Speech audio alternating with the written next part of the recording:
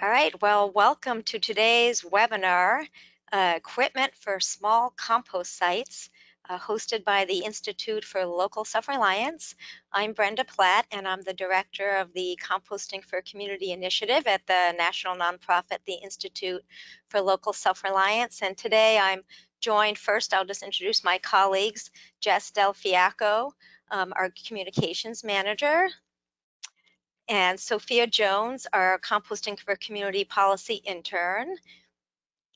And Jess and Sophia are going to be helping with tech, and they've helped with registrations and helping with questions today. So thank you guys running the polls. I also want to do a shout out to the Institute for Local Self-Reliance's many funders. We have a lot of foundations that have been supporting our composting work over many years, but in particular, the 11th Hour Project has been supporting our community composting events and in-person forums. So thank you to all the folks at 11th Hour Project that are supporting this work. Today's panel, if you're here for equipment for small compost sites, you're at the right place. I'm so pleased to have this panel today. All of these gentlemen probably deserve their own hour and a half or more webinar. We will not be able to touch everything today on all the equipment, the wide range of equipment that's available for small compost sites, but I'm so pleased to have Van Calvez from Green Mountain Technology, Peter Moon from O2 Compost, Peter Janis from Lower East Side Ecology Center in New York City, Pete Toth from Greenbelt Zero Waste Circle in Greenbelt, Maryland, and then Charlie Bayer and David Klein with the New York Compost Project hosted by Earth Matter, also in New York City. So again, all of these gentlemen are amazing. Thank you for joining us today. This is going to be a great panel. Before we get started on the panel and introducing each of them further, let me just say a few words on our work cultivating community composting. We convene a national coalition of community composters. Some of you are new to that coalition. Welcome. We've been hosting workshops, webinars. We have a podcast, Composting for Community podcast. We have a Google group for members. We have guides, policy resources, training, and videos. To give you an idea of just the past webinars we've done over the last few years, this is just a flavor of some of them. Anything from how to successfully prevent rats at community scale sites to entity structure if you're starting out and you want to figure out are you a nonprofit, a for-profit, and even within those categories, there's many different flavors. We have a great cake analogy for that. We've done another webinar, bike-powered food scrap collection, a spotlight on equipment for just collecting food scraps with bikes. So check out some of those webinars. That's a link up there if you can find all of our webinars related to community composting. We have a new series we've just launched this summer, on particularly for farmers interested in composting. It's on our on-farm composting and compost use series, and we just had one this week that just finished with Cala Rosa Strander and Jean Bonatal on particularly on compost and soil. And we have another one coming up in November that's going to talk about compost quality and marketing compost. And then our next one for community composters is on a similar theme of how do you test compost, what to look for in a test, and that'll be December 14th. So since you joined today, you'll get that information on those upcoming webinars. And for the webinars, again, or any of our work on composting, we invite you to check out our website, ilsr.org/composting.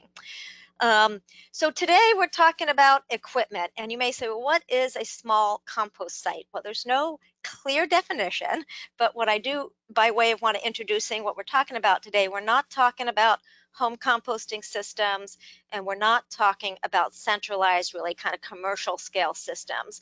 We're really in this part of the hierarchy. We developed this graphic, by the way. It's the only one I know of that has this lens of scale, where that big arrow is pointing, kind of looking at small scale decentralized systems, those that are at community gardens, urban farms, maybe a school, and then kind of blending a little bit into the medium scale, more farm scale, but not large farm scale. So that's what we'll be talking about today. And we're going to do a few polls now just to get an idea of who's on the line. We did ask you this when you registered, but only we know this, so this is so we can all see who's on the line. So Jess is going to help me run those polls. So the first one is, where are you participating from today? So select one of these. And we like to see if we can get close to as many of you as possible answering. Got 81%. That's good, Jess. Let's see the results. So mostly from the Northeast, but we have a few from outside of the US and the rest of the country. So all are welcome. All right, the next poll is, are you composting now?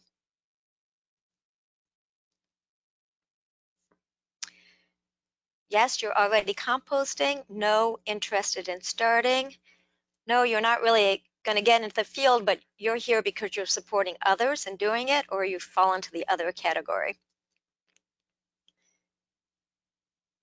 All right, let's see the results. All right, most of you are already composting. Some of you interested in starting. Okay, and thank you to those who are supporting composting. So the last poll is, what best describes your affiliation? So, and again, just select one, the best one. You may fall into more than one of these categories. So are you a farmer, not a farmer, but a composter? Maybe you're involved in a farm service provider, research or government or nonprofit or other business or other.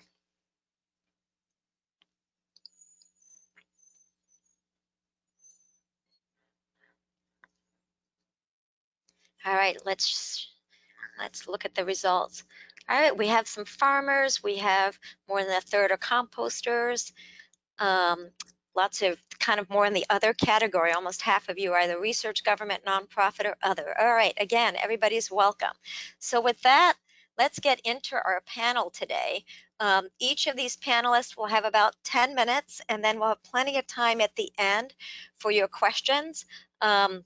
Feel free to, as you go, to type your questions in the questions box in the GoToWebinar control panel, and we'll get those answered. We'll, again, have plenty of time for Q&A. So with that, let me introduce Van, who is a composting systems engineer with Green Mountain Technologies. And Green Mountain Technologies makes a wide range of systems for composting.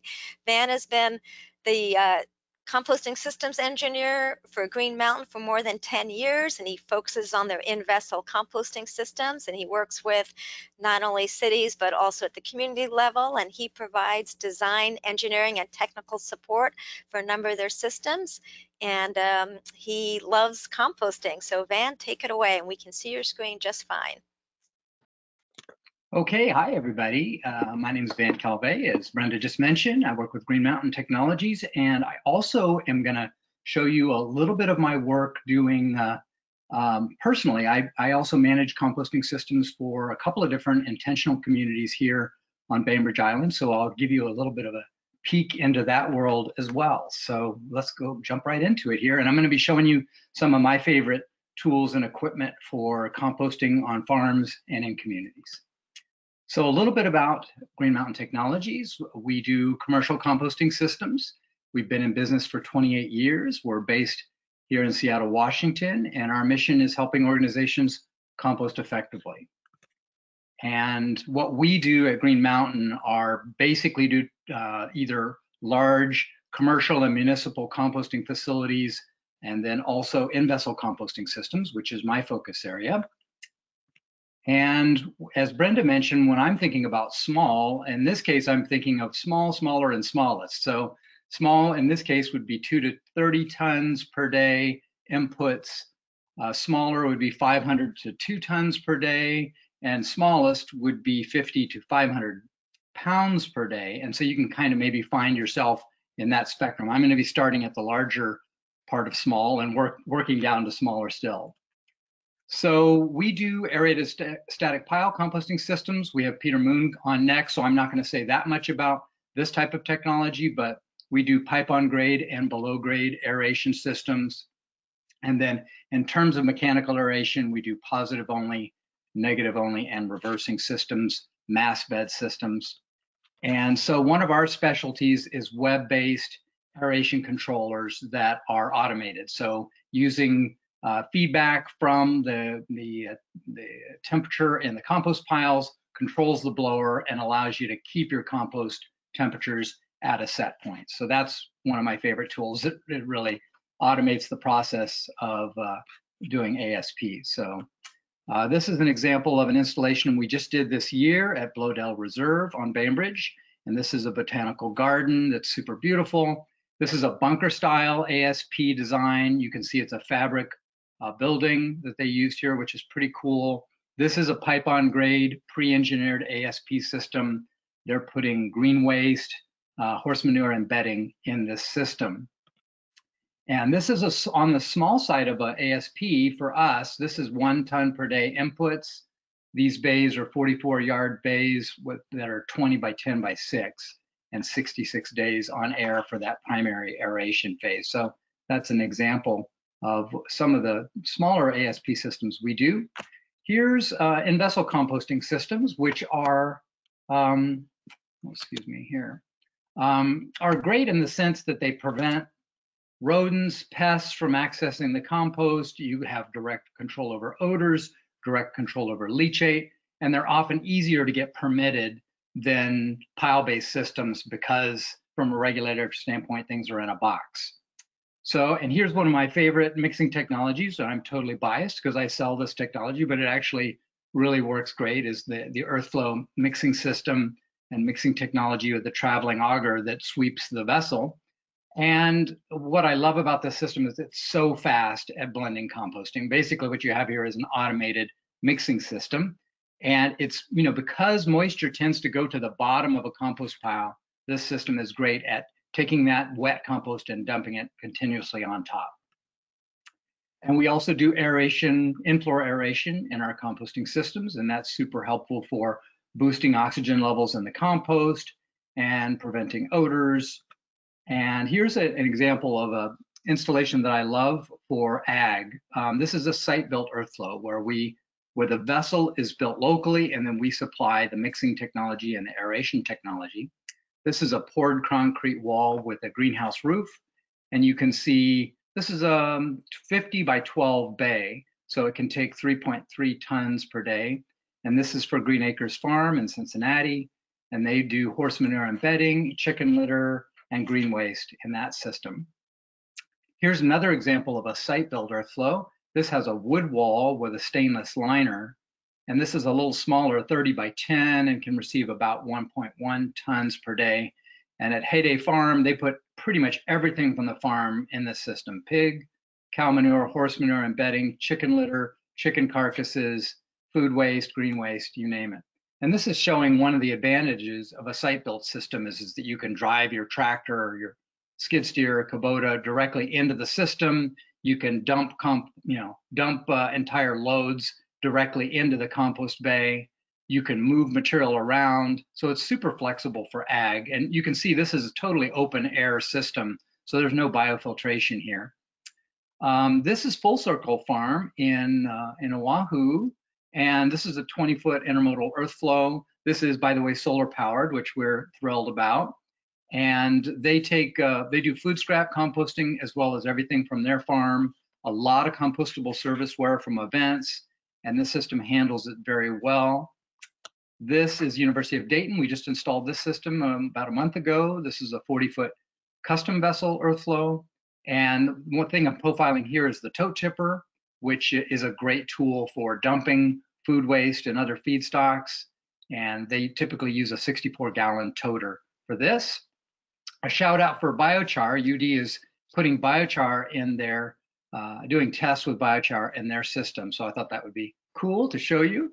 Here's an example of a bucket loader, which is super helpful for materials handling. Pretty obvious, but still, the food bank just got one of these, so they were thrilled to get this tool available. Here's some examples of feedstock compost storage, which work really well. These are bays for storing either your feedstock or your carrying compost. Here's some examples of some biofilters, which are super helpful for odor control. You can see the aeration systems there. And here's an example of a smaller wood container biofilter and the large particle size we recommend and use for that biofilter media. and they're super effective, of course, for filtering odors. Can you compost inside a building? Yes, you can. Typically, the biofilter and the exhaust, as you can see in the left here, goes outside the building. But otherwise, you're able to compost inside. It's totally doable. And then you get the passive heat gain from the heat coming off the compost can help heat your facility. Here's an example of an earth flow that is totally bear proof for Shenandoah National Park. And so that's pretty cool. Now we're moving to a smaller scale. This is an example of Cook City Schools. This is one of our favorite EarthCube customers, and they compost year-round in extremely cold environments and are very successful. And another thing I want to shout out about the EarthCube is that you can move these around with forklifts and pallet jacks, so you can move your compost pile, which is kind of cool. And then this is also Cook City School. They have this greenhouse where they do closed loop composting, and they take their compost from food scraps and grow more food. So I thought it was so beautiful. And here's some dog waste composting. Earth cubes are great for composting pet waste. Here's an example from Battery Park City Parks, where they compost dog waste from their dog runs with newspaper, wood chips, and sawdust. And now I'm changing hats to show you some of my top secret work I'm doing. This is composting vessels I'm building out of trash, reclaimed materials, scrap wood. As you can see, there's pallets I'm using here and scrap wood, and really having fun with, how can we make composting vessels less expensive, less resource intensive. Here you can see I'm using political signs for the liner for the inside, and this is reclaimed old composite decking for the floors. This is a project I'm doing for a preschool in Seattle at Discovery Park, and this is made completely out of reclaimed materials. And I've been collecting garbage from my neighbors for a long time, and so I do a bottle breaking project where we have people stuff milk cartons with plastic trash, and then, excuse me, and then we make a brick, and then we can insulate the walls of our composting vessel with that. And so we've got trash on the outside and compost on the inside. And so I love it. So yeah, for more information, feel free to visit our website at compostingtechnology.com. I thought this was so cute. Someone made me a heart out of compost. So that's super fun. And we like to have fun around here. So thanks so much for having me be a part of the presentation. Thanks, Van. As you can see, everybody, how challenging this is to present all this amazing information in less than 10 minutes. So well done. We have a bunch of questions, but I'm only going to ask you one. So see if you can do the quick answer, Van. So Okay. for a 1 cubic yard bin, what is the minimum input per day in a forced air system to achieve sufficient temperature? Wow, that's a great question. I would say minimum input. I think it's a practical matter. We put very little inputs in some of these 1 yard bin systems, and they still function fine. They just compost more slowly. So, but I think you need to be in the realm of, maybe 10 pounds a day would be nice in order to really get the value out of that system. And is that 10 pounds just the food scraps, or is that 10 pounds of everything going into the I'd say system? 10 pounds of everything. The maximum that I recommend for a 1 yard container is going to be around 50 pounds or about 10 gallons. So that's really the more important number. Composting doesn't matter how little stuff you put in there. It's just going to compost more slowly. But the max is be 10 gallons, 50 pounds. Okay, so Van, feel free to check out the questions in the question control panel and see if you want to Okay. answer those, and reply all so everybody can see. And I will introduce our next speaker, which is Peter Moon. And I should have said at the beginning of this that in our panel we have, starting off with Van and Peter Moon, with companies that are producing these systems, and rounding out the panel with folks that are using either branded systems or do-it-yourself systems. So we have the Green Belt and Lower East Side Ecology Center and Earth Matter are actually community composters. But I am so happy to have Peter Moon here today from O2 Compost. He's a founder and principal engineer there, and he has over 30 years of experience in this industry and with a focus on aerated static pile method of composting. And he has worked with every imaginable type of composter, lots of farms, lots of small scale systems. And so welcome, Peter. The mic is yours. Thank you. Appreciate it. Can you see my screen okay? Yes, just go to presentation mode, and I think that, Okay, yep, you'll be good. here we are. There you go. Okay, thank you for inviting me to participate in this panel, and shout out to Van. I really enjoyed your presentation. Like Van, I've been in the composting industry for quite some time and also reside in the Seattle, Washington area. So for us, it's morning time. Good morning. Um, what I'm going to be talking about very briefly, but quickly, is aerated static pile composting, which is for all of our systems the means of composting. And the objective here is to take raw feedstocks, in this case food waste, and convert it into a high quality soil amendment, and using a very simple technology. For those of you who are not familiar with ASP composting, just a very, very brief overview. We are inducing airflow into the pile.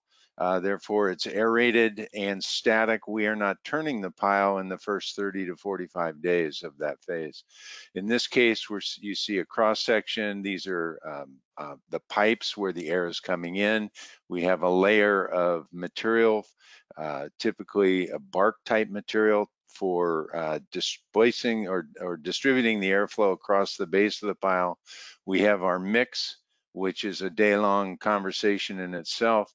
And then key to ASP composting is a cover layer referred to as a biofilter cover. It provides insulation so that we can achieve temperatures throughout the mix to destroy pathogens as well as parasites, weed seeds, and control fly larvae.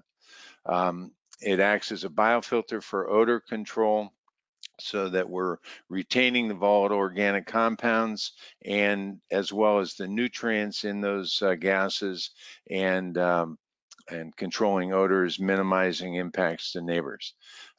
We're retaining nutrients, predominantly nitrogen. We're creating a barrier for vectors, rodents, birds, flies, and we're able to help retain moisture in the system. Plus, it improves the aesthetics overall. So that's a quick overview. Here's an example of a partially constructed ASP system where we have, in our case, a simple timer. We have power coming in to a simple timer, operating an inexpensive blower, feeding air into a solid pipe manifold, which then distributes air into these lateral pipes. The bark chips here are over the perforated zone, and then this is the green waste that's been constructed over the first two of those four pipes.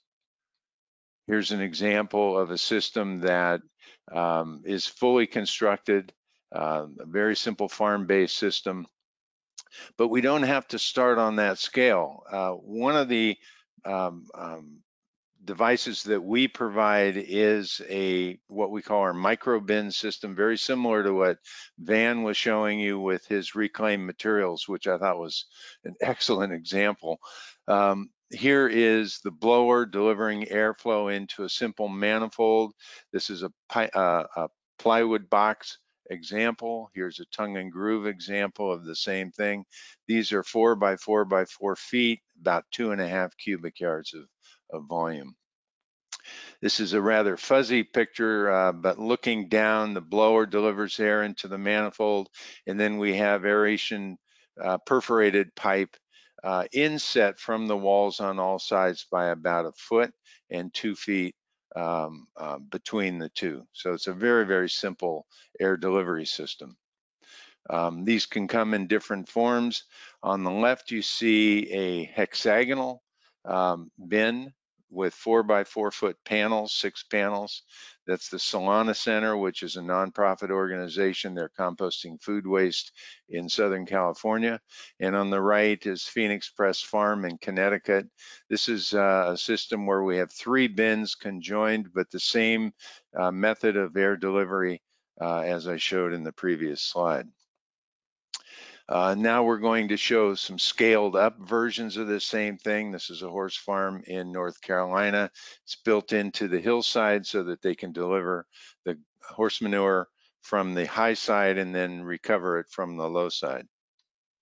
Another top-down system, somewhat larger in Sterling, Massachusetts. The system has been operating for better part of 18 years, very successfully, very low profile, very low input. One thing I would mention is all of our systems take advantage of a cycle timer to turn the blower on and turn the blower off. And for these types of systems, we find that this is really advantageous both in terms of cost, but in terms of simplicity as well.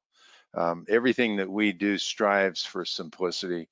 At some point, it becomes imperative to use a higher degree of technology, such as what Green Mountain has demonstrated.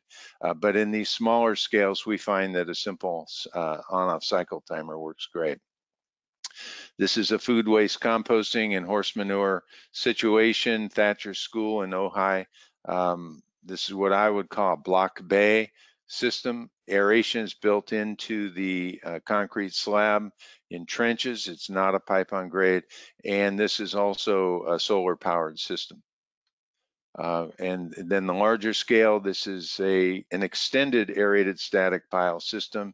It's also food waste in Royersford, Pennsylvania. And basically you start constructing one pile at the far end and then keep adding pipe as you bring in material. And so over time it gets larger and larger. So aerated static pile composting is very, very scalable and easy to implement. So how do you get started? What I recommend is a pilot project. This is again an example of our microbin system. It's quick and easy to set up. Startup time is very short. It enables you to prototype your compost mix. So if you're working with something that's a little bit challenging, and you want to make sure that you have a good mix before you go to a large scale, it's very good for that. Again, here we're looking at our carbon to nitrogen ratio, bulk density, and moisture content. It helps us confirm the suitability before setting up a large pile. A lot of folks who are thinking about getting into composting but aren't altogether sure, this is a great place to get started, simply to say, is this really what I want to do? There is work involved, there is physical labor involved, and it's a great way to determine that. And then it's also a good way to get stakeholder buy-in. So for instance, we've worked with a number of universities, and there's many layers of decision making going on. So if you can show them that it doesn't smell, it doesn't attract rodents or flies, there's no leachate that we're generating, cause surface and groundwater impacts, they're far more apt to buy into the program than they would be if it were just a spoken concept. So on a larger scale, again, for pilot projects, we're providing operator training, resolving logistical constraints, and this is really a key point. You don't know what questions to ask in a feasibility study until you've actually done it. And when you set out to construct a system and operate a system, all of the logistical constraints come right to the surface. And it's by resolving those constraints that you learn the most about what you're trying to do, and again, getting stakeholder buy-in. It allows you to test a variety of mixes, establish standard operating procedures. In this case, it was a landscaping company, and they had a number of different people working on it, and so they wanted a standard set of procedures. It'll also help you determine what permits are going to be required, if any. Can you work below a certain threshold and get permission, but not go through the arduous process of getting permits? And then again, establishing regulatory confidence so that the regulators say, no, these guys know what they're doing, leave them alone. Here's an example of a startup in Maryland, Ocean City, Maryland, client Garvey Heiderman. On the left, a year ago, he started with one of our microbin systems, started out as a cube, but then expanded it to a hexagon. Hexagon, by the way, holds about 6 cubic yards versus 2.5 for a cube, using the same 4-foot by 4-foot panels. And then this year, he expanded that into a freestanding aerated static pile. All of the feedstocks come from restaurants in Ocean City, and he's just completed his second year and is now looking to expand it further.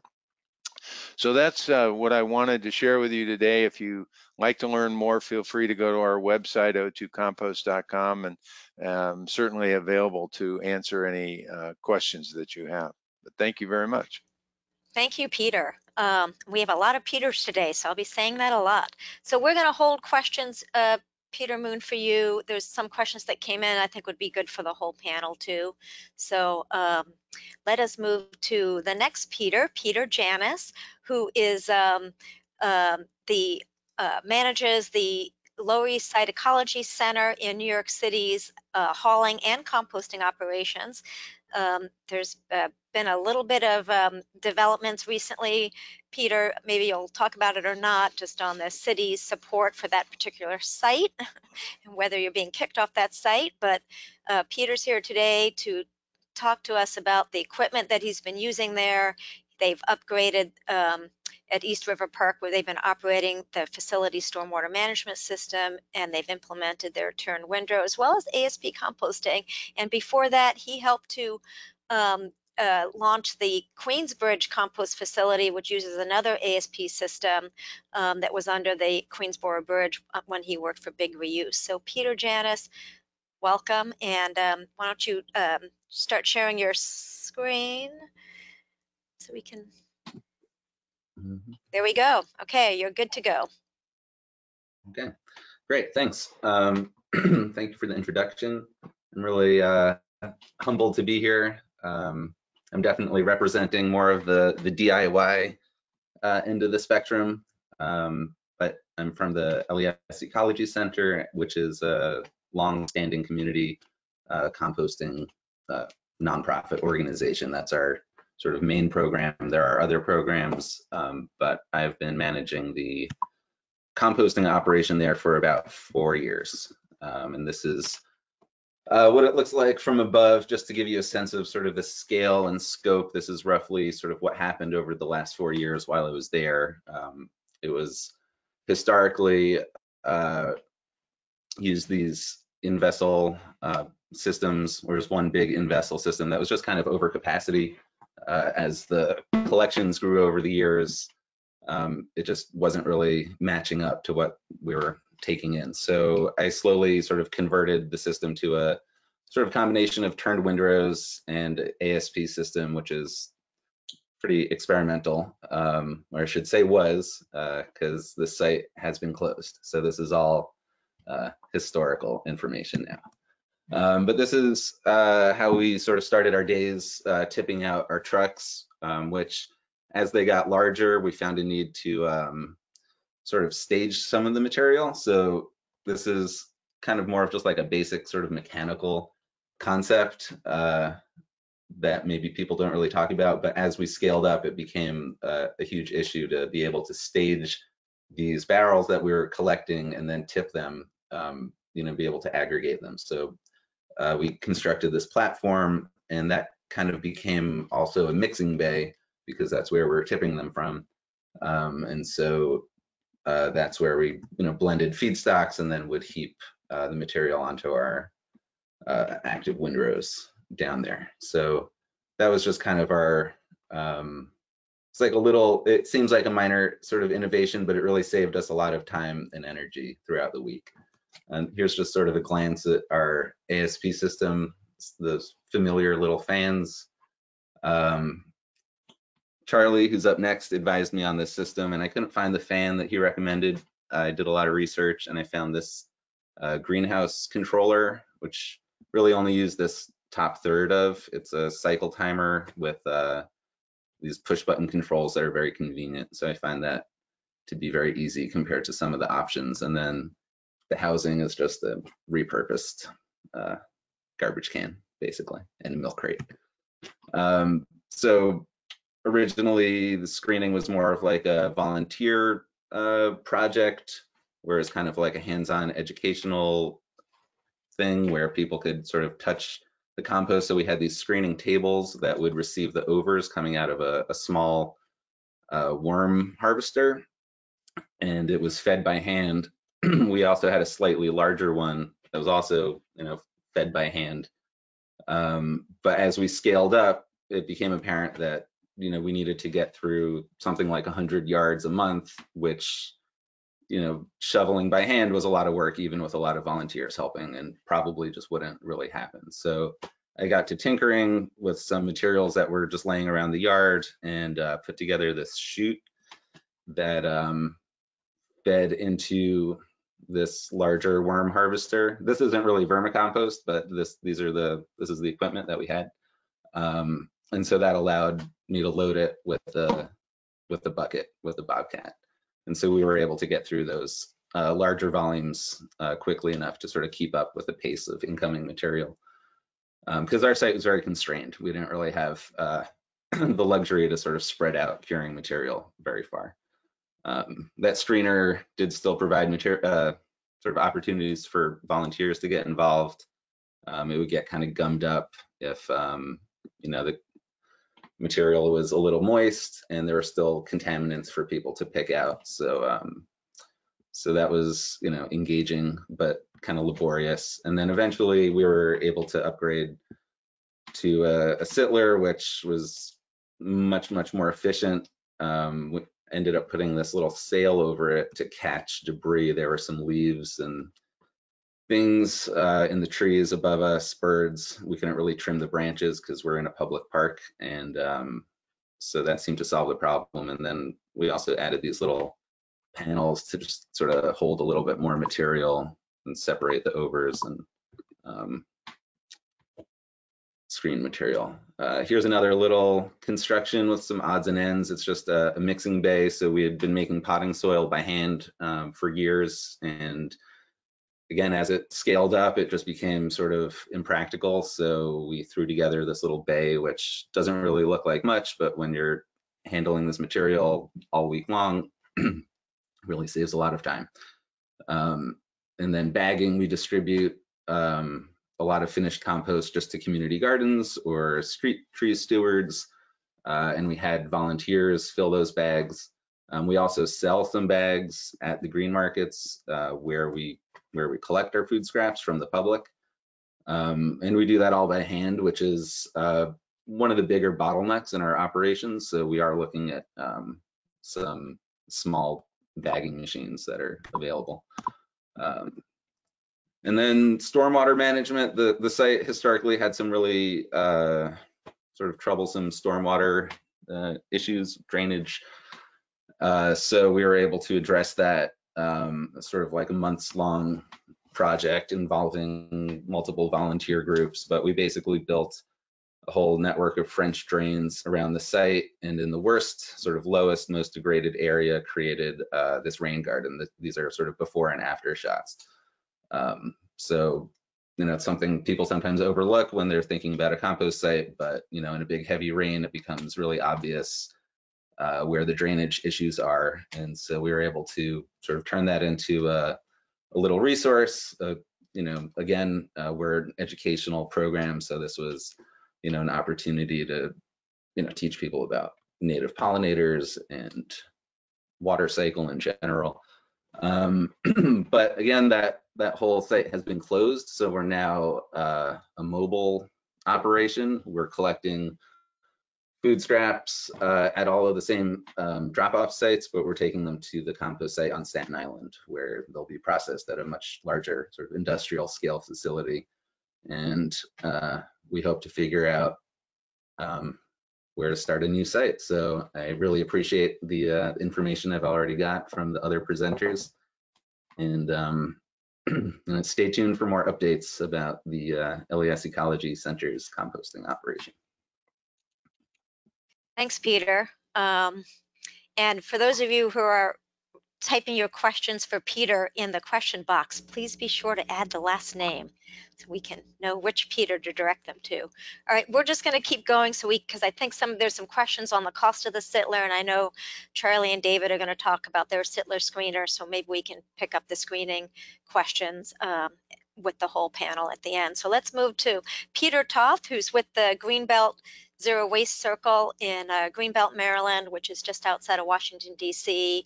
This is an all volunteer run effort. I think there's more than 60 families that are involved now, and they've been supporting the circle, a number of community really run composting activities, including a couple of 3-bin compost systems that are not ASP, as well as a few wigwams that are on the loading dock of a local restaurant.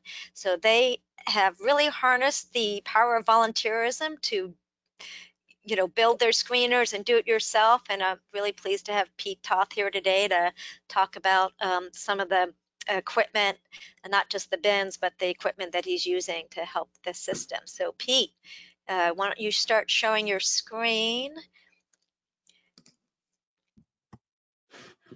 Okay, can you see my screen? Right. Yep, looks good. All right, and if you're not presenting, the rest of us can turn our cams off. All right, Pete, the mic is yours. All right, hi everybody. So I'm relatively new to composting. I got involved less than a year ago, so everything I know I learned in the last year.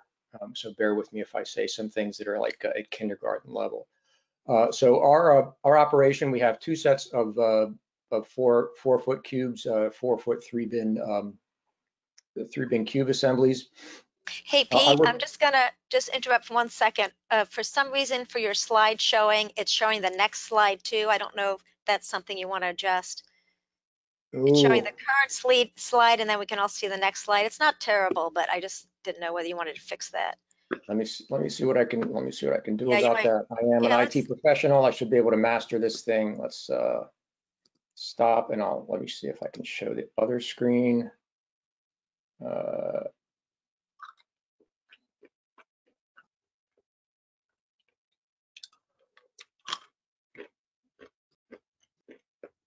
Is that better?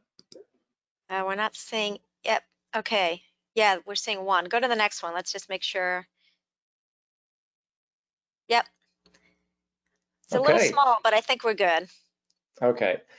So our operation consists of this is kind of the flow here. We put the stuff in the bins first. It sits there for about 6 weeks. Then it moves over to the worm condos, and it's all put together by volunteers. We process about a half a ton of waste per batch, a batch every 6 weeks. Everything needs to be mobile. Everything other than our storage bins, we need to take home with us. So that's one of our limiting factors. We process food waste from the co-op, about maybe 20, 30 pounds a day. Maximum capacity would be about a half a ton per batch every 4 to 6 weeks. We need to shred stuff because we found leaves tend to mat together. Food waste clumps together and goes anaerobic. And also the wood, the larger wood chips tend to clog the grate at the bottom of the worm condo. So we've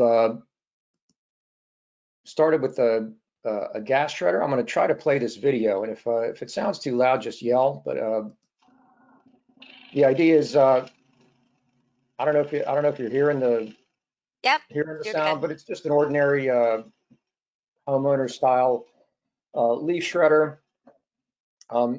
Great for shredding leaves and small sticks. However, for vines, it's just an absolute disaster. So what I ended up doing was getting a flower stem trimmer that's intended for a flower shop, and I chop the vines into manageable pieces. If I'm putting them in the shredder, I'll cut them into like foot-long pieces and then throw them in the shredder. If I don't feel like getting the gas-powered shredder out, I'll just cut them into like 1 or 2 inch long pieces. Or if it's like 7 o'clock on a Sunday morning and don't want to wake up the neighbors, I can just go completely manual. This is a food waste shredder, electrically powered. stainless. The body of it is works on the same principle as a paper shredder. Uh, two two axles, counter rotating blades, about 10 millimeters, 10 millimeter wide, 1000 watts, 36 volt DC scooter motor powered by 3 batteries. And I think I've got a video of it here so we can see the little bite-sized pieces coming through. Kind of low volume, so yeah, we don't end up putting everything we process through this thing just because we have too much for a single batch. Also, the thing needs a little prodding. You have to poke it, and we've got another view of this thing here. The rectangle there is the active area of it. So even though it's got a big mouth on it, it's only got about right around a third of it is the part that actually chews stuff up. And we can see this thing in action right here. This is kitchen waste from my house. And so you dump the stuff in, poke it a little bit, chops it up real nice. And I think we got a little more here. And I thought this thing would just magically chew this stuff up, dump it in, chew it up, but it needs a little more manual intervention than I was thinking. But still better than a little better than what we were doing before, which was chopping things with ice scrapers in buckets. We're still doing that just because we can't process everything through this thing here. One disadvantage of this electric shredder is it chokes on apples, believe it or not. So I got this potato slicer for making French fries, and as you can see, it's not a high volume thing, but maybe I'll get better at it or mount it on something to get apples split up. Just some comparisons for shredding options. The gas leaf shredder, it's fast and entertaining, especially when you put food scraps in it. But food scraps, they say it's suitable for food scraps, but they tend to get liquefied and they ferment instead of decomposing, and also release moisture too quickly. The bucket and ice scraper, it's low tech, which means you can get a lot of them because it's low cost, and you can get a bunch of people doing it at the same time. The kitchen waste shredder, output looks really tasty. I wanted to just reach in there and start eating that stuff sometimes, but I haven't. Chokes on whole apples. That is the ideal size for shredding stuff, but it's not quite the volume that we're looking for. And the potato slicer, yeah, that's kind of cool, and I'm hoping to be able to get that to chop stuff up a little better. We were considering using an immersion blender, but I think that would make smoothies, which is not the kind of stuff that we want to get for our piles. And we considered so just a review of the power sources. I tend to go towards electric because I'm a technology kind of guy, but people have pointed out, since we're a community-based operation and the volunteers come around, people want stuff to do. So we give somebody an ice scraper, and they can chop stuff up. Electric is good stuff. It's quieter than gas. We are limited because we're limited to 110 volts. We're not wired to mains with 3-phase power and all that kind of stuff. So we're limited to about 1.5 watts, or 1.5 kilowatts, which is about 2 horsepower. With a battery, you can go like 3,000 watts. So kind of close to the power we get with a normal size gas motor. The gas engines, I think, are about like 6 to 8 horsepower. So we're kind of in the same ballpark. Gasoline still has its advantages. They're commodity products. Unfortunately, they're loud and environmentally unfriendly, and we are looking to replace those with electric stuff. And just a comparison of chippers, the thing we're using right now is a combination chipper and hammer mill shredder. It has a chipper thing on the side for chipping up branches and making our own wood chips out of branches. Mostly we just dump stuff in the hammer mill shredder part of it because that'll chop up leaves and small sticks. This thing doesn't have a discharge chute, which would be better for if you're shredding somewhere and want to fling the stuff into your in the back of your pickup truck and drive it home. I tried an electric blade chipper, the ones that they call a silent one. They're inexpensive, and I thought that was the answer to all our problems, but it's not so good for dry wood, and it's really hard to feed stuff into it because it's kind of like stuffing leaves into a mail slot on your front door. That's the size of the opening on it. Electric string leaf shredder works pretty well if what you're chopping up is just leaves.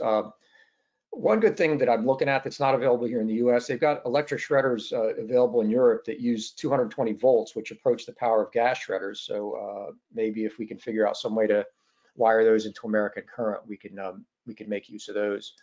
And another kind of nifty thing I came up with is using a pipe coil for storing things. The cool thing about that is once we after it sits for about a week, you take the coil off and it stands by itself and it looks like a big chocolate cake. So that's good for the final phase of curing when the fungus takes over and it needs to just sit for a while.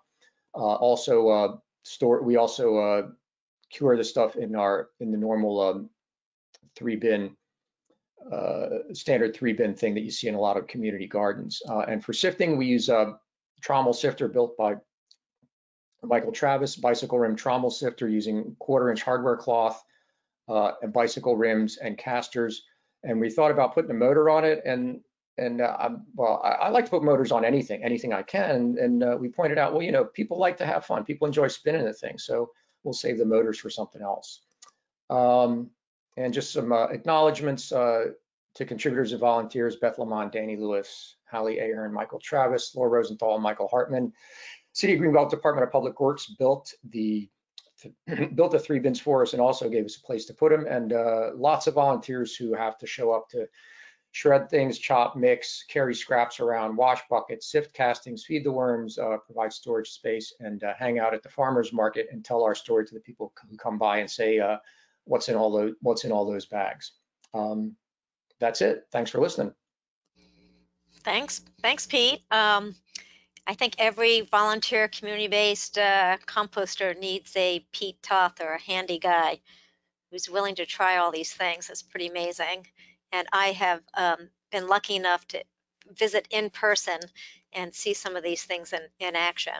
So let's round off. Let's have our last panelist. It's going to be actually Charlie Bayer and David Klein from Earth Matter nonprofit in New York City on Governor's Island.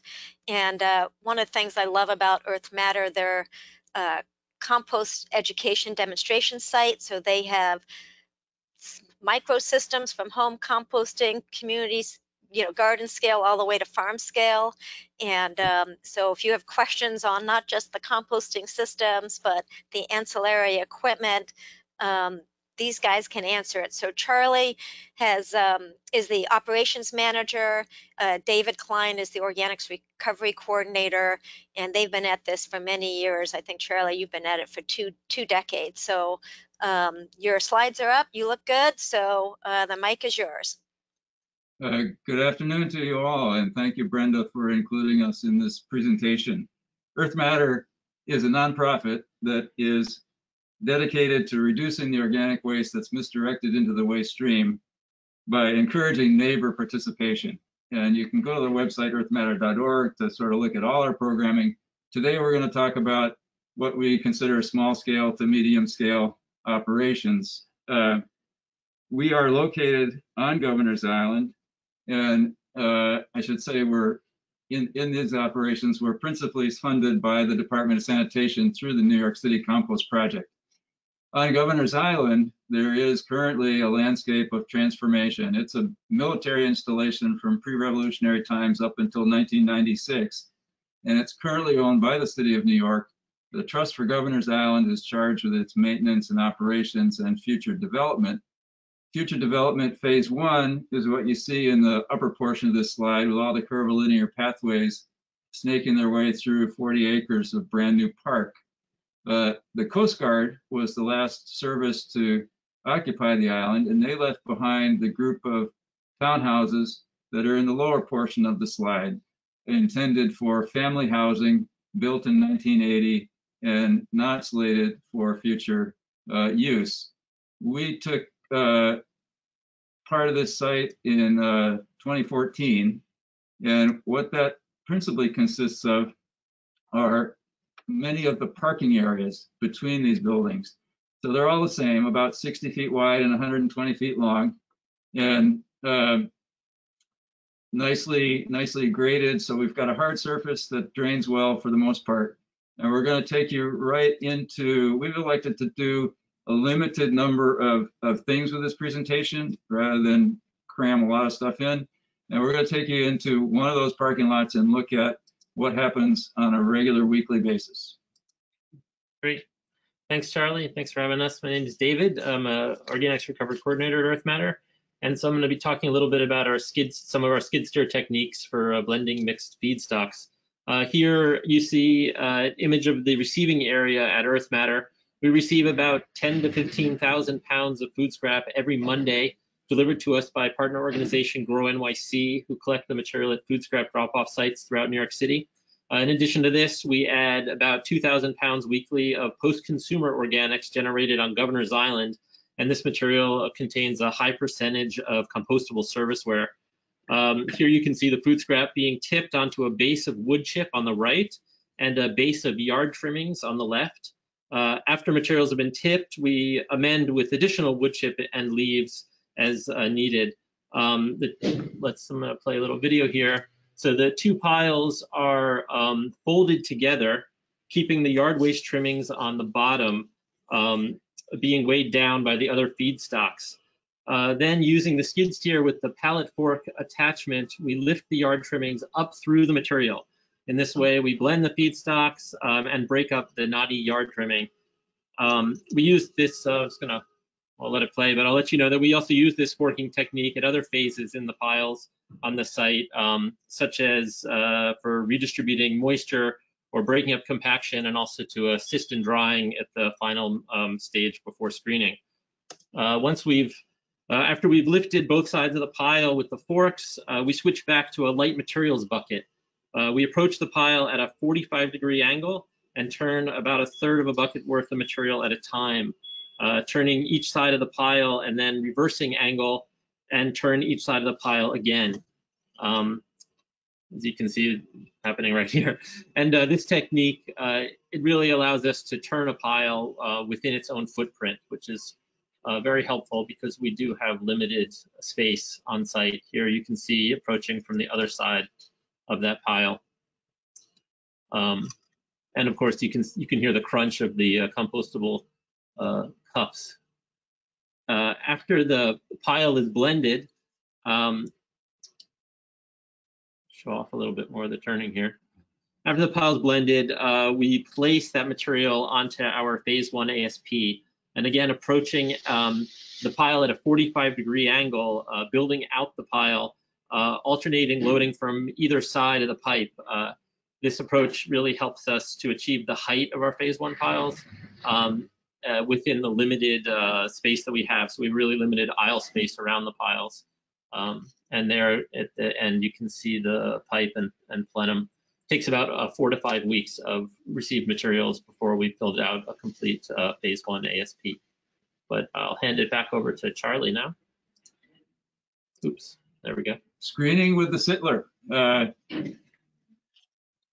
Brenda asked me to focus on equipment, particularly screeners and shredders and chippers and mixers. We're going to get to see the Sittler in more detail and a mixer. I didn't try and include any shredders, but we can talk about that in the Q&A if people are interested.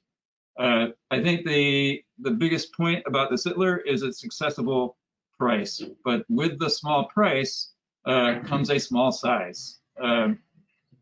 If you're talking about overall productivity and efficiency, it might not be the one to purchase, but it's certainly easily affordable. Yep, we can go ahead with the video. The screen measures about 4 feet by about 42 inches, and we've chosen to have all 3 screen sizes on separate drums because switching screens is a pretty difficult task. You can see we're approaching here with the full-size light materials bucket. I believe the machine is best suited for a regular dirt bucket. You can see as we tip into the hopper, the blade of a regular dirt bucket would probably be right at the edge of the hopper instead of extending down into the hopper. That's not a place you can, the edge of the hopper is not a place you can jostle the bucket. It's not that strong. You can see behind us, we're not screening with the brush. This material is very dry, rising right up to the 12 o'clock point. And here we're checking to see how well we're doing. We don't see many fines dropping out onto my wrist. We're looking at the overs, and coming up into focus, you can see there's still a bit of material clinging to those overs. We're probably a little over 50% moisture content, and we'd like to be ideally a little bit under. Looking at the screen itself, most of the material is dropping out in the first panel. And again, this is a 1/4 inch screen. We're screening quite fine just to be able to remove the UPC stickers. We like clean compost. We'll come back to this later, but do pay attention to the small amount of material that is coming back on the feed belt, on the return side of the belt. Again, going into the box to pick out a bucket of material, you can see that clearances are a little tight coming up here, and a regular dirt bucket might be a little easier to work with. In the background there, you see that we've attached shade fabric to the fencing that surrounds the machine. We've chosen to leave this machine in one place to begin to achieve its best operational efficiencies. And that screen of fabric is a wind barrier. We had some difficulty. We're right there in an open space with the primary westerly wind tending to mix some debris back into the finished material. So going into a little bit more detail with the Sittler, and what we think is a common problem with it is the belt sometimes stops. And it's a little bit mysterious the first time it does, and I want to just quickly run through what's actually happening. We looked previously at the return belt coming back. Can we slow to that slide? There we are. And what's happening is a little bit of that material that's on the belt is actually getting deposited under the belt, between the belt and the guard, the sheet metal guard that protects the bottom of that belt. And the trick is to know when to pull that belt out before there's too much material. And often you don't, the belt just stops. So we developed a little DIY technique for pulling that sheet metal guard out. You can see in this photograph, just between the just below the roller, the edge of that sheet metal is folded down.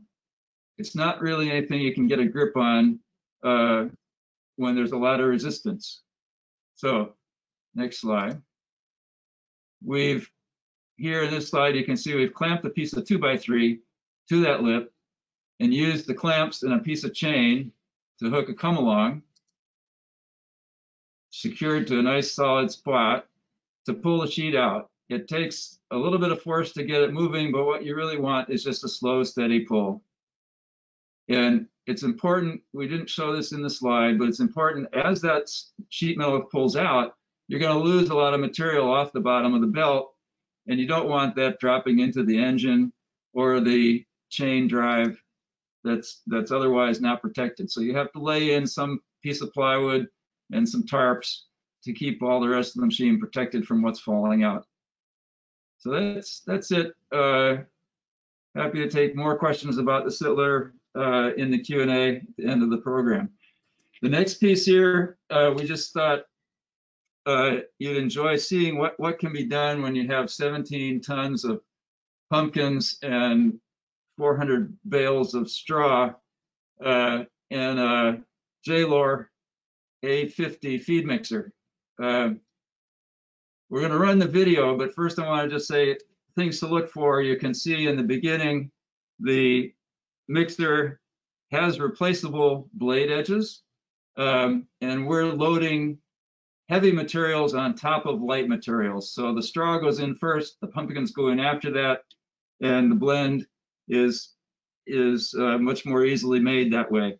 It is a mixer, right? It's not a grinder. You can get a little bit of grinding action out of it if you've got a coarse material like wood chip running through it at the same time. But it's principally a mixer. So this is something you can all be doing in another couple of weeks. Here we go.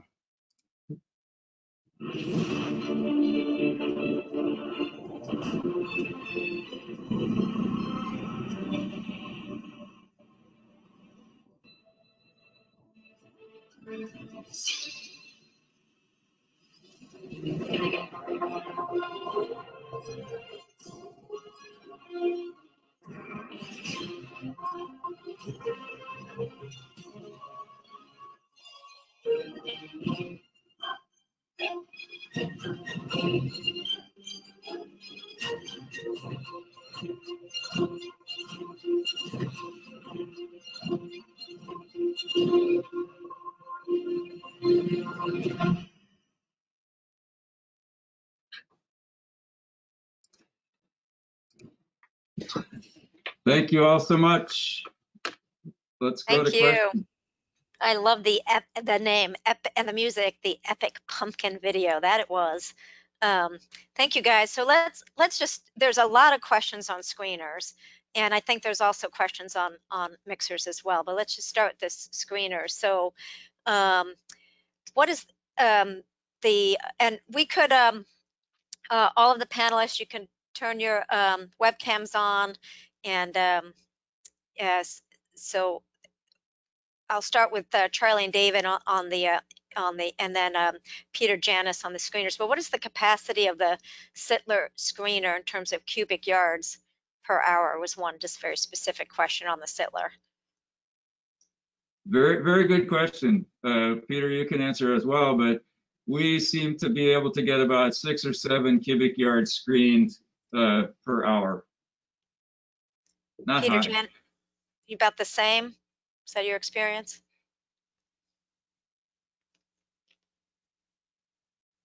Peter Janis, we can't hear Yeah, you if you're sorry. varies. I don't know that we ever really got a good sort of average.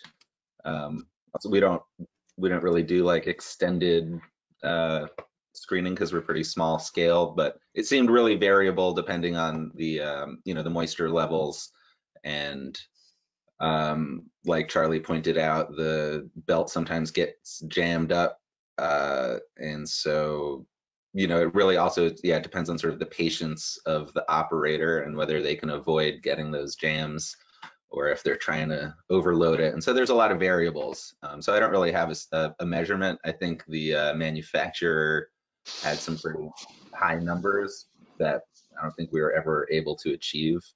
So, it depends. Yeah, I loved Charlie, how you said the Sittler screen is very affordable, and I was laughing because I work with so many really small scale sites. So, and Peter Toth, you stole the one bicycle rim, repurposed bicycle rim screener, which is probably like $500 or less, and the Sittler screener is what, $15,000, just to kind of. Somewhere around there. But I think the larger point is simply that the price jump between that and the next available models of a similar size is quite large. You're up at least $50,000 or $60,000. Yeah, and more. And Van, did you want to weigh in on the cost of screeners? Well, having built the ones with bicycle rims, those are way less. But what is affordable depends a lot on your scale, and certainly I think the Sittler is super affordable at that scale. Yes. But for a small community composter, the bicycle rims is not a bad idea, assuming you need to screen it all. A lot of us don't screen it all, right? So just avoid the whole screening step. Yeah.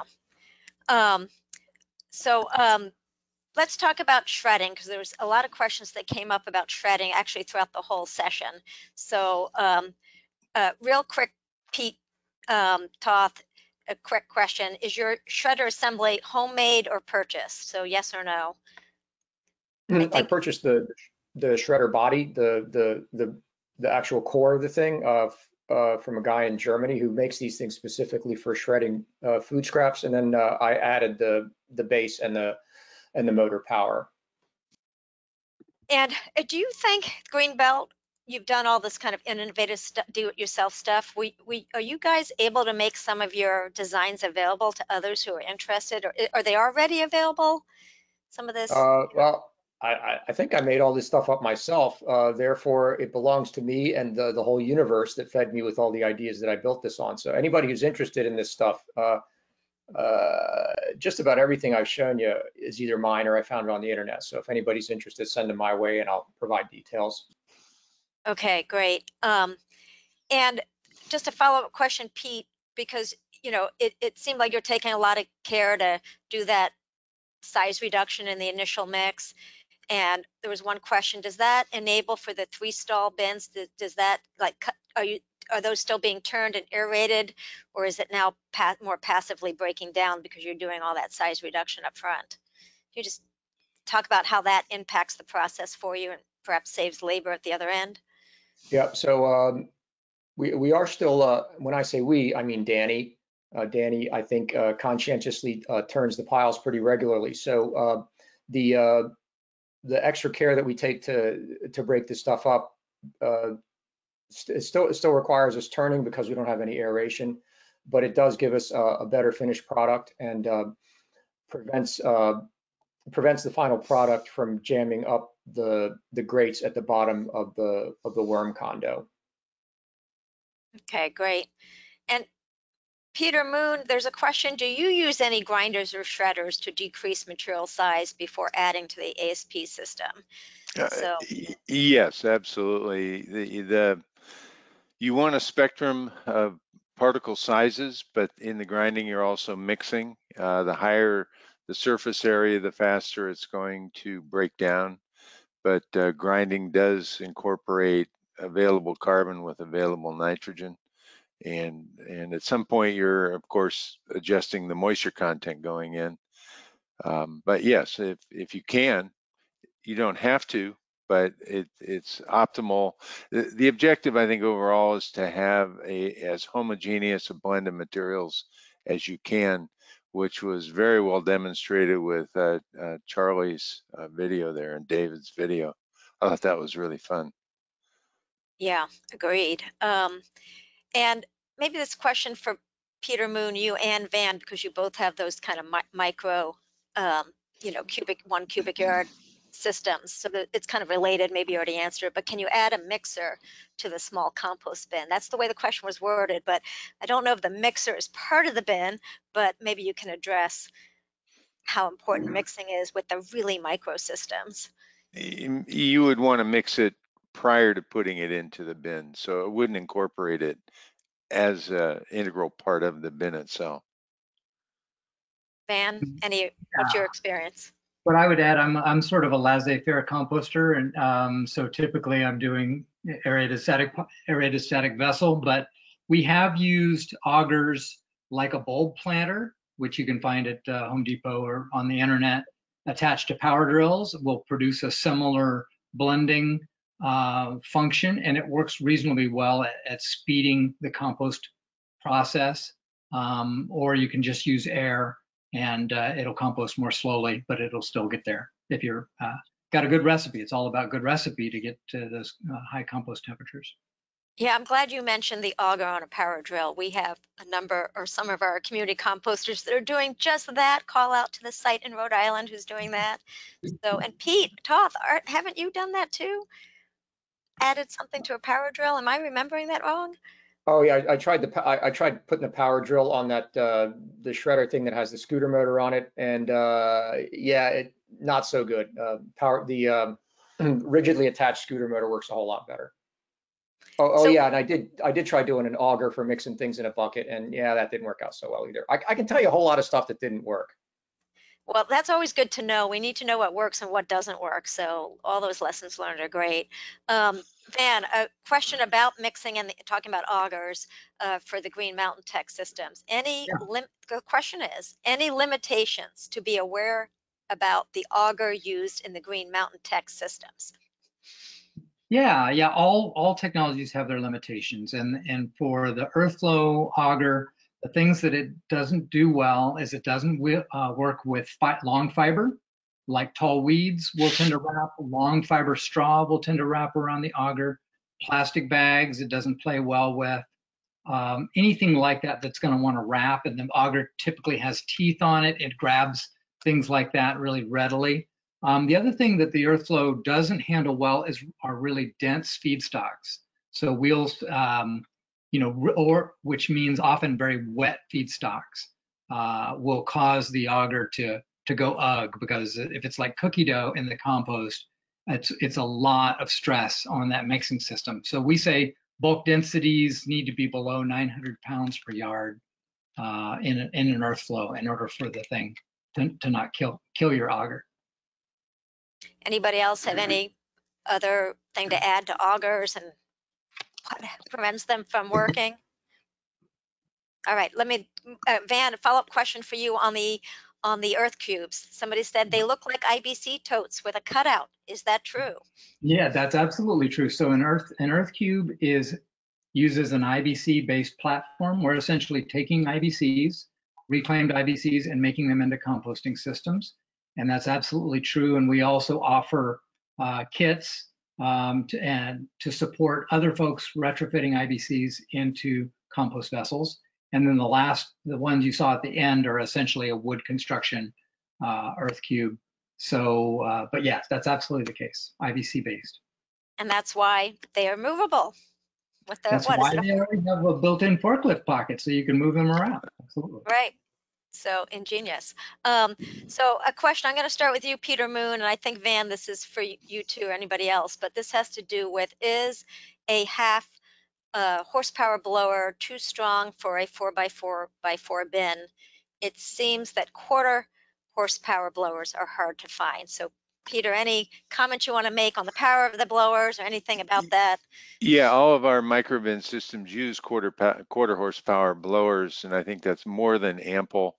A typical cycle time would be 30 seconds on every half hour or thereabouts, and you can get we've recently started using a brand that seems to be very reliable called X Power that you can get through Home Depot, and they're in the $100 range. And so yes, I would suggest a quarter horsepower, not a half horsepower for that scale of operation. All right. Yeah, good. And Van, anything about the Yeah, blowers for your systems? I'll have to pull up for our 1 yard systems what the blower is. I'll put it in the answer to the question. I don't know what that is off the top of my head. Okay. All right.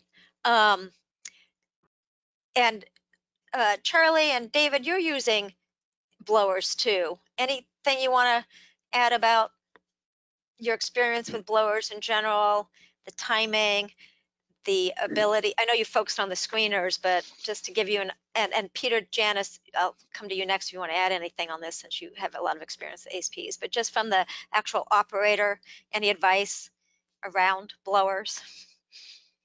Sure, Brenda. Those of you that visited our site back in 2019 may remember that we were using at that time the Gore system with the mobile power unit.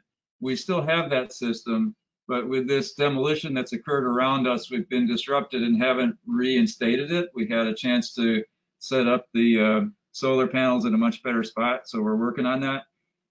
But what using that system taught us was that actually in those larger piles, we're looking at 160 to 180 cubic yards in the big ones, that a frequent blower time on time was better to maintain oxygen levels at a narrow range. So 2 minutes on, 6 minutes off, in that kind of range in the initial stages of things. Half horsepower blowers for most of our other work. You know, we're using those in combination with the Gore system, seem to work just fine. We do have the advantage of having an oxytemp meter to measure actual oxygen levels in the piles. That's been a terrific help. You can learn a lot from temperature alone and you know, odor in the pile and that sort of thing, but to be able to put the meter in and find out what the oxygen level actually is teaches you a tremendous amount. Peter, Janice, anything on your ASP systems that you think others could benefit from learning? I think, yeah, maybe it shouldn't really, well, I should say that we really only had ASP on our sort of like older piles. Our like initial sort of active piles were just mechanically turned. Kind of, we had certain constraints around our site, so that's why I said it's sort of a combination. And we were, we had plans to sort of regrade the site and implement ASP everywhere, but we never really got that far. So it was in a certain section, and it was really just kind of done by feel. There were no, there's no feedback, no probes or anything. It was just kind of like every time we'd break the pile down, we'd see kind of like how far, in my interpretation, sort of how far the air reached. You can kind of tell there's sort of like a different sort of texture and look to it as you're going through it. So that was one of the ways I was trying to gauge the effectiveness. But it was really just a very like small scale kind of hands-on thing. I think our biggest windrow was maybe 70 feet long, and then there were like one smaller one. So it was really something we could just kind of look at and then adjust, and then look at it the next month and adjust it. And it wasn't too high precision, which I think a lot of people are worried that it has to be so high precision, but I found it to be pretty effective the way we were using it. I have a question for, go ahead. I just have to agree with everything Peter said. You can do it by observation and feel for sure. One little technical aspect, there seems to be some discussion about whether the plenum should be over the pipe or under the pipe. We're operating always on hard surfaces, and we tend to put the pipe down first on grade and add the plenum over it. Not everybody does it that way though. Peter Moon, you probably have something to say about that.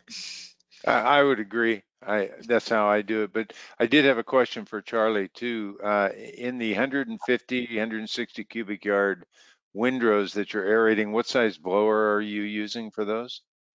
That can be done with a 1 horsepower blower. Okay. Yes.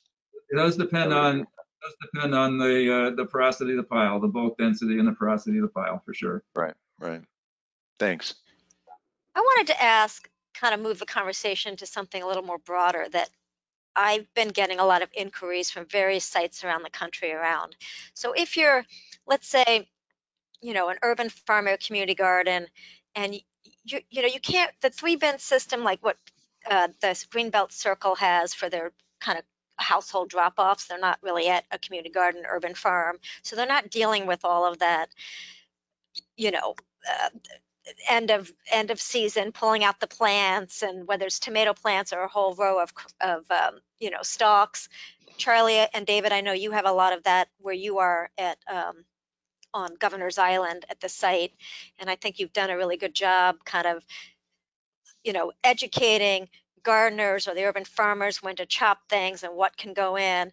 But my question has to do with the scale. At what point do you recommend that you can't do the, do you kind of move from the micro 3-bin or the hexagonal, Peter Moon, the one that you had with the guys go green in Ocean City, Maryland, to kind of having to move to a ASP or kind of longer windrow for capacity, or the bunker systems that Van and Peter Moon you showed in a number of your slides. Like, where's that sweet spot where you can't really do the micro and you got to do something a little bit bigger? Peter Moon, I'm going to start with you because you just deal with so many kind of farmers as well as, it seems, schools, universities, institutions. So how do you decide? That's a really good question. As I say, the 4x4x4 cubes, about 2.5 cubic yards. Personally, I get tired of turning piles and shoveling, and so if you don't have a piece of equipment, chances are you should get one. But I would say, the 6-sided 6 cubic yard hexagons, that's a lot of material. So I would say somewhere in that neighborhood, you're going to start looking. Everything we do is about chore efficiency, and front end loader, farm tractor, you'll never regret buying one, using one, leasing one if you can't afford to buy it. But that's really the main tool that you're going to end up using. So I would say, for me, anything over 2.5, 3 cubic yards, if you're doing it on a routine basis, shoveling is going to get old real fast. Van, I saw your thumbs up. How do you help when you're, got a client, do you have to have them do a waste audit first to figure out the volume of the materials they want to handle? Is there some part of the process involved in like that? Yeah, what I always say is you're going to have to spend resources one way or the other. It just depends on if you have labor. If you'd rather spend money on labor, or rather spend your energy on labor, or you'd rather spend it on capital. And that's you got to spend it one way or the other. So Yeah. depends on if you have muscle power or if you have money. One of those two is going to need to be employed. And the more stuff you have to compost, the more you're going to need one way or the other. Peter, Janice, for you, you're kind of doing a little bit of hybrid. You're not really at a, I don't know, you're taking food scraps generated from, you're not dealing with a lot of urban farm waste as well, right? So, No, no. yeah. And Charlie and David, I mean, you're a demonstration site, so you're showcasing all these different sizes. Do you have any general guidelines that you work with for others interested in replicating what you're doing in terms of how they choose which system fits? I think both people have touched on it. It's this equation of labor, time, materials, and money to figure out how to engineer your process. We've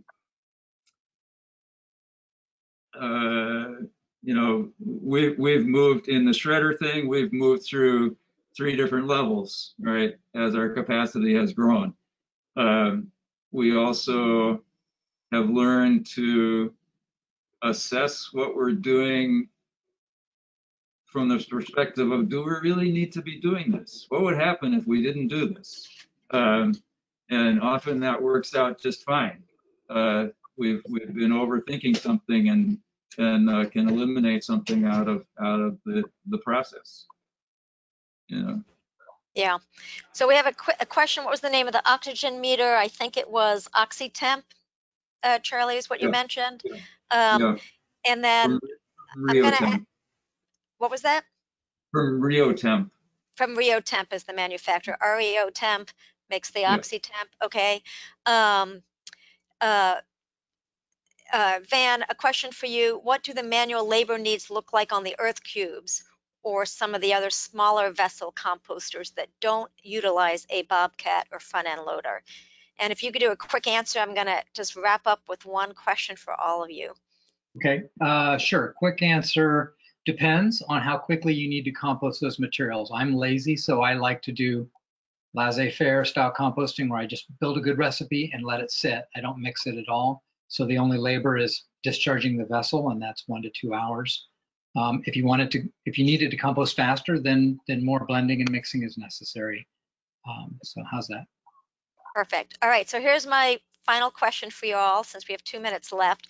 And by the way, for those attendees who are still on, a survey on the webinar is going to pop up when we close out. So please take a minute just to fill that out. We would appreciate that feedback.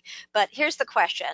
If small scale operators have a limited budget, what are the most important pieces of equipment to prioritize? And the way I'd like to do this is you don't have to explain, just name them. So Pete Toth, I'm going to start with you since you're really small scale, and it could be do it yourself, but what are the most important pieces that you need?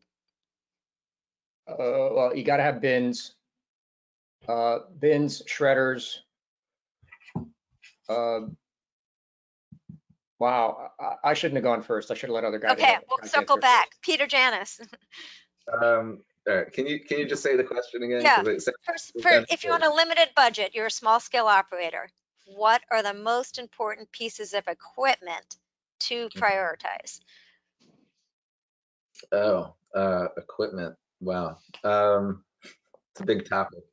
I don't think you can really narrow it down to one thing. Every compost site needs like a series of processes to be successful, and you really can't like eliminate one and prioritize another. You've got to have everything. And so depending on the scale that you're operating at, you might need to have, larger pieces of equipment at every stage or smaller pieces of equipment at every stage. But you have to go through every stage, and maybe you do it by hand. But that was something that we learned as we scaled up, is that you've got to scale everything up together. You can't leave one out. Good answer. Charlie, David? Yeah, I think Peter nailed it there in terms of scaling everything up. It used to be a good fork. That's all you need. Aeration might be the next thing on my list, so you're not forking as frequently. Van? What I would say is what is small? What's the scale? I don't know yet, and I need to know the feedstocks and the constraints. So what for yard waste composting is completely different than food waste composting. So need more information to answer that question. Peter Moon? My question to the question is, what is a budget? I know that with our microbin system, you could get fully set up, couple bins, all the aeration equipment, everything you need, plus hand tools for around $1,500. So if that's within budget, that's what I would recommend. If you can afford $25, I'd say get a good fork. All right. Well done, gentlemen. Appreciate your time. And again, I apologize for only giving you 10 minutes each. That was clearly not enough. So we'll do more of this. So thank you all for participating today, and do take the survey. We do read everybody's feedback. We have one last poll we'll do right now, but the survey will pop up as well when we close it. So thank you very much.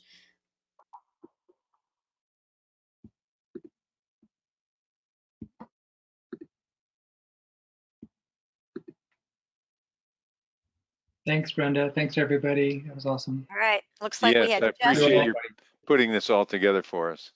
You're welcome. Looks like we had just the right amount of information. Okay. Take care, everybody. Okay. Bye. Bye. Thanks, everybody. Bye.